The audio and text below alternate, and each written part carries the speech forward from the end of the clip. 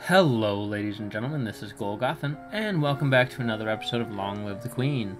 In this episode, we're picking up at week 26. I think we're just about to go on the carriage ride to the party where we're about to be attacked. So let's take a look. Our skills. We need our composure to go up. So let's up our composure to make sure that when we do get shot by arrows, we don't freak out. At your command, your teacher strikes your palm with a leather toss, and you learn to bear the sting. You lie on a couch and try to remain relaxed while your teacher smacks your heels with a leather toss. My lady, there's a letter for you. Who sent this? It isn't signed. Appears to be a poem describing you in a manner that's entirely inappropriate for a queen. What? With a squid? That's hilarious! Pretty funny. Just then, an incredibly unlucky breeze swirls between the windows of your tower bedroom, tugging the paper out of your hands and off into the sky. You stick your head out the window to discover that the poem caught and fluttering on the roof nearby. You discovered the poem. Okay. You can almost reach it. Ignore it. What's the worst that could happen? It blows off and someone reads it and laughs at you? That's better than breaking your neck.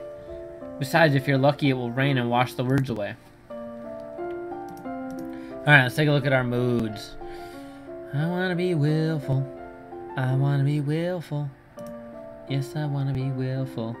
But it means being more lonely. God, I need something that makes me pressured.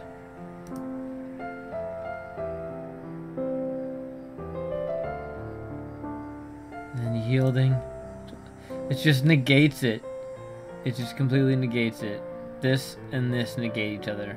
+1 to press is essentially what those are together. That's lame. Alright, I guess 10 court then. We are yielding, which gives us a boost to royal demeanor and history and faith. Ooh. Well, let's do composure 2 more times, just to be sure we can compose ourselves. Well, let's do composure and meditation. So meditation was another thing that happens in that situation. You're strapped into tight, heavy armor and made to walk around in it, learning that any attempt at sudden movement will catch painfully or trip you up. Slow and steady is the way to go. Your teacher smears your body and clothes with strawberry jam and makes you walk around like that for hours, facing that funny looks and snickers aimed at you without hiding or becoming angry. You close your eyes and relax. Every muscle of your body is in turn, letting that feeling travel down through you from your head to your fingertips and toes. You take slow, deep breaths, letting that air move through your body, feeling it give you life and energy. My lady, there are letters for you. Another letter from Brianni. Why does she keep writing me? We were never even friends. She said she's bored and lonely and looking forward to seeing me at Gweno's birthday party. That's right, Gweno's about to turn 15. She'll be the Duchess of Sudbury for real now. The other letter must be my invitation to her birthday celebration next week. Gwen and I were friends at school, and this will be a big event, but it's also a long way to travel. A lot of things can happen on the road. Go to Sudbury. It'll be good to see my friends. -2 angry. Wants to be angry, though. Depressed. Bam, a 10 court. Alright, still yielding. Skills. So we'll be okay. We'll be okay on the trip, I think. So now what do I want to do? Trying to remember what happens after the wagon attack. I believe I'm going to need Novan history and foreign affairs.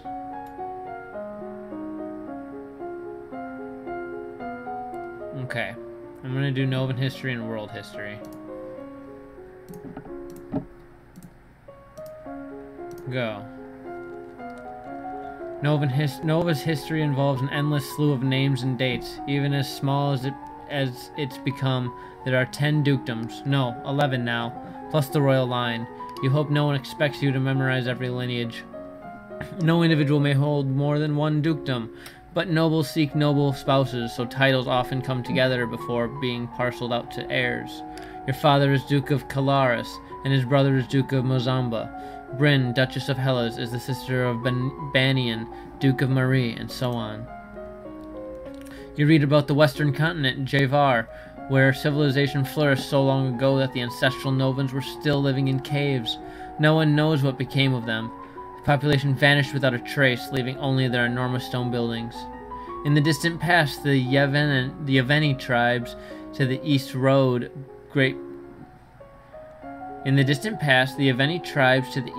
rode giant beasts with spines and tentacles on their heads instead of horses. The bones of these creatures are sometimes found in Lilia and Mead, and their tusks are valuable to crafters. Unlocked a new outfit. Huzzah! Historian? On your journey to Sudbury, your carriage is attacked by bandits! Yikers! You're struck with an arrow and has buried itself in your side. Outside you can hear screams and curses, but it feels unreal. Your world is centered around pain. You know that pushing the arrow through will only make matters worse, so you have to bear the pain and wait patiently until someone can help you. Calling on your mental discipline, you remain calm and keep a steady pressure on the wound. Your escort chases off the bandits, an experienced surgeon cuts out the arrowhead and bandages your wound. It's actually not as bad as it looked, but it still hurts. The rest of your trip goes smoothly. Huzzah! Gwenel's party is lovely, not nearly as glamorous as your own upcoming birthday will be, of course, but it's still a major event on the noble social calendar. Everyone who is anyone is present. Uncle Laurent and your younger cousins are here, but Charlotte and her mother are not. Apparently Charlotte was ill. Arisi, the Duchess of Leah, is present, but somehow she always manages to avoid talking to you when you draw near her. There are refreshments and dancers and musicians and polite conversation, and one or two not so polite. Will not be shoved aside. Mother, this is my domain now. I need space for myself. You have your own lands to manage. Just because you're of age doesn't mean you know everything, young lady. You need my advice. This is my home. It has never been yours. Before you can back away, their gaze falls upon you. They wait expectantly for the near queen to settle the dispute. Yakers. I will side with Gwenel. You heard her. She's an adult now, and she's in charge here. Thank you. This is what your father will face upon your coronation? Cast aside without another word? He's not gonna like hearing that, is he? A bit later, Brianna catches up with you. Oh no! Hey Elodie, it's so wonderful that you're going to be queen now. I mean, I'm sorry about your mother. Thanks. But think of all the opportunities you're gonna have. You're so lucky. That's an odd way of putting it. Anyway, I was wondering if, now that you're almost queen and everything, have they told you all the secrets? What secrets? Like, how to get into the old palace. I've heard it's packed full of treasure. Old palace? Dang it. It was almost there. The one on Catherine Lake, where the kings and queens of Nova used to live. I don't know anything about that. Oh. She bites her lip and frowns at you. Well, never mind then. She walks away, so much for wanting to talk.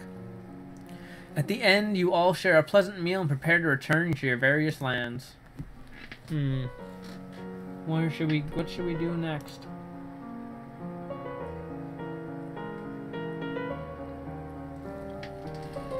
Dang it, I work so hard to get my angry up.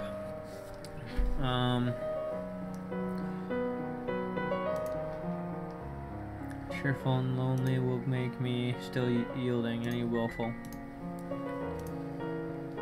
I am afraid. Which gives me a boost to agility and faith. Where's agility? Oh, here it is. Dance, flexibility, and reflexes. Faith.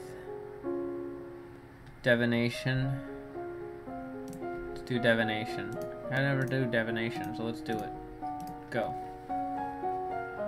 You learn that the gods cannot be forced to divulge information about the future, and that the most powerful omens are those which arrive unexpectedly. Dropping your favorite plate is bad luck. A statue spontaneously shattering is a bad omen. You read that well-known signs of bad fortunes: wells turning sour, dry lightning, strange fish caught in nets, malformed babies being born, and so on. The Duchess of Leah has sent you a gift. What is this? It's a cushion finely embroidered with the design of a running horse. It's well done and clearly requires hours and hours of needlework, but it's also fairly useless. It's nice, I guess. Find a chair or sofa to set it on. Alright.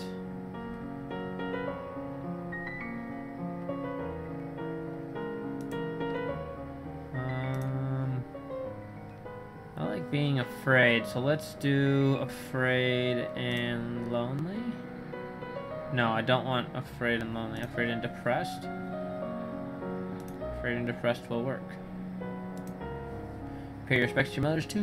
Wonder if the same fate is waiting for you. Alright, let's take a look at the skills now. It should still be faith, so let's do lore. Lore. Let's change our outfit to...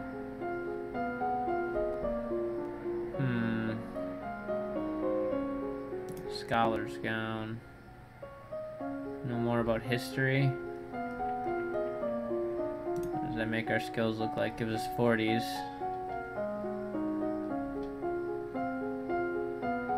Yeah, okay. Go. Only a lumen can channel magic, and only with the help of an attuned crystal.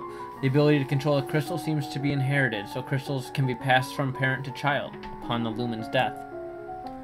The kings and queens of Nora have all become lumens for centuries, but in modern times magic is only used for ceremonial occasions and the direst of emergencies. Long, long ago, the continent of Borealis was ruled over by a single witch king, until a rival line of lumens challenged for the crown. The resulting war went on for 100 years with the powerful spells that damaged the land so badly that even now no plants will grow. New outfit, huzzah!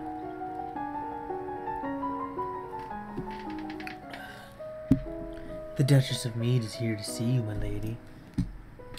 Hello, Elodie. I'm sorry to trouble you, but have you seen Brianni? Not since the party last week. She shakes her head. She's gone missing. She's not at school where she should be. I know she was unhappy, but I never expected. She was asking questions at the party about the old Novan Palace, and then she wandered off. Sorry, I don't really know. Oh no, Brianni, what have you done? She hurries out of the room without even bothering to say farewell. Alright, so we are afraid. I'm okay with that.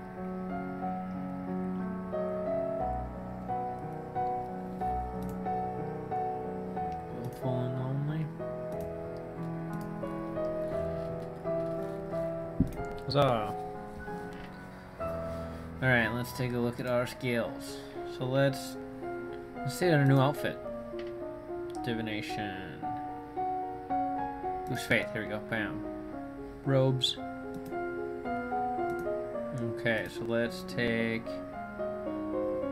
divination and lore. Go.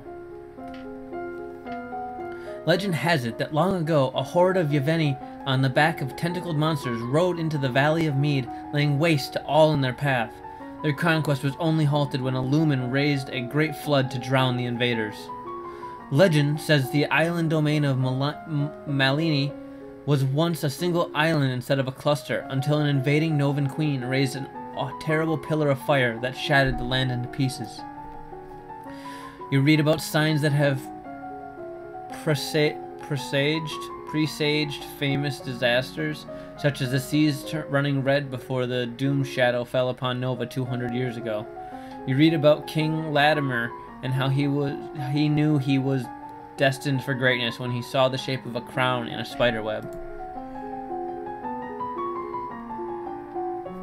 As you are walking through the great hall, a freak gust of wind suddenly blows out all the candles in the room. An omen of war and danger. There's no sign of where the danger might be coming from, so there's nothing you can do about it. Perhaps it's nothing.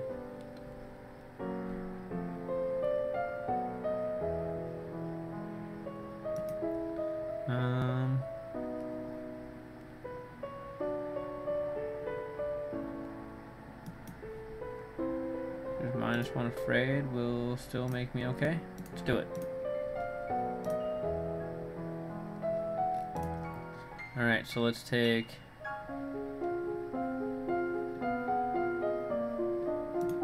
I'm gonna start taking something else now. Should take more... it's got a damper to military.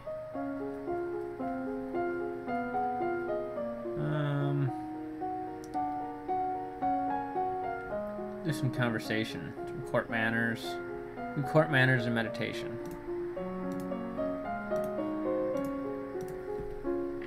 Get my conversation uniform. You stare into a polished crystal ball and relax, letting your mind wander. You close your eyes and visualize the crystal ball floating in front of your eyes. You study rules for formal dining, including the proper utensils for different dishes. As the queen, no one will comment on your mistakes, but they will notice them. You study the traditions of ballroom etiquette and how to politely accept or defer an offer, and how to avoid the impression of attachment to an individual. Things have been so unsettled lately. Everyone's on edge. We need something cheerful. You could hold a tournament. That's a good idea. Knights, jousting, musicians, all sorts of competitions. Everyone loves a contest. Or you offer as prizes to the winners.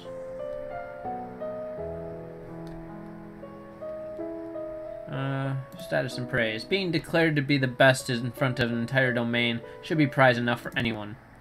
Very well, I will draft the announcements. You leave him to his work. As you move through the hall, your eye falls upon a vase of flowers, pretty but apparently not getting enough water. The leaves on one blossom have shriveled. Someone in hall duty is being lazy. These flowers should be replaced. I can't believe I failed divination on that one. You continue up the stairs to your room where a maid is waiting for you. My lady, a gift has arrived from Kidgel. From the Duke? No, my lady. A merchant house, I believe. It was sent with a shipment down the Kavala River. You tear open the brightly colored paper to find... chocolates! There's a little card with the box. With our compliments, the House of Crelat. All of a sudden, your puppy, who was so well behaved, growls at the box of chocolates and lunges at it.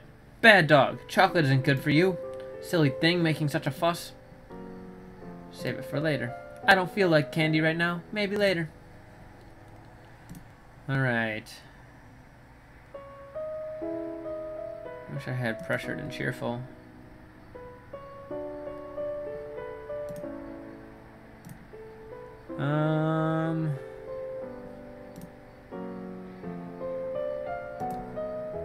Willful and lonely.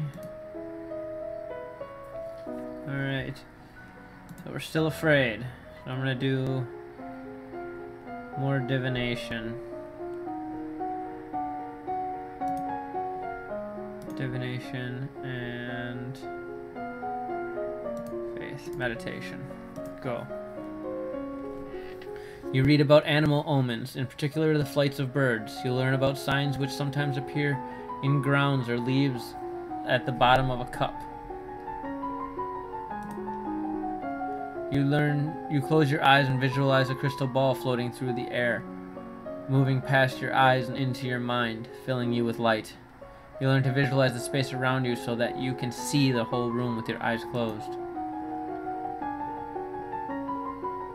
As in the week, this is the week of the general tournament. Nobles and commoners alike have turned out to compete against each other.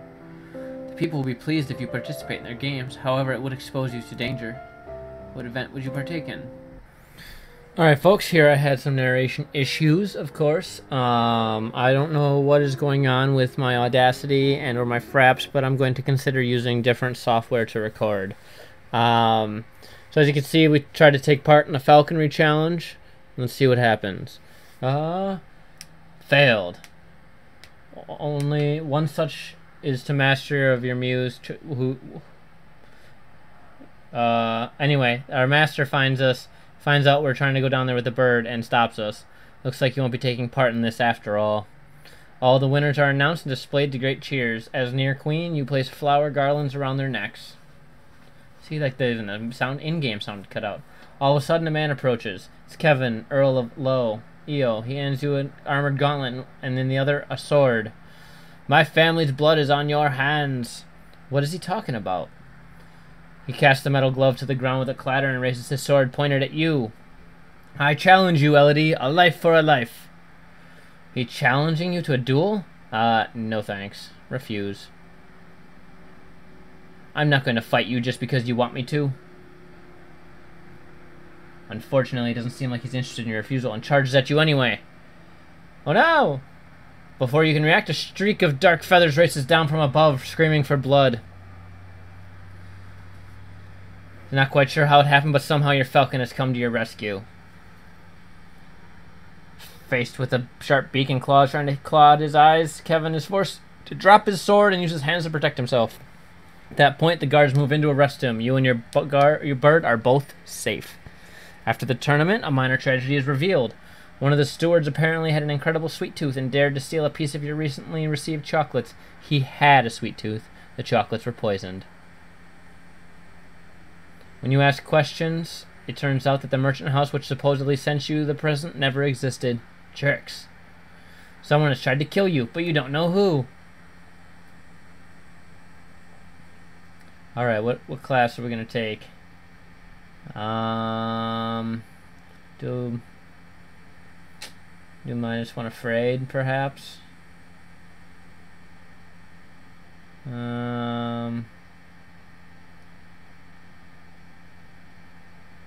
What about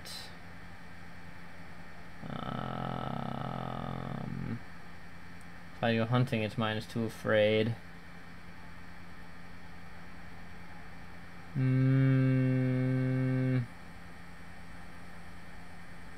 Yeah, let's go hunting. Do it. You're affected by fear. Oh no! But that's fine. Fear is -1. -2, I mean. Awesome. Alright. Well, if you enjoyed this video, please click like down below. Please subscribe to my channel if you want to see other videos like it. You can follow me on Twitter at Golgothan, or you can like me on Facebook at facebook.com/Golgothan. I am Golgothan. Thank you for watching, and I will see you next time.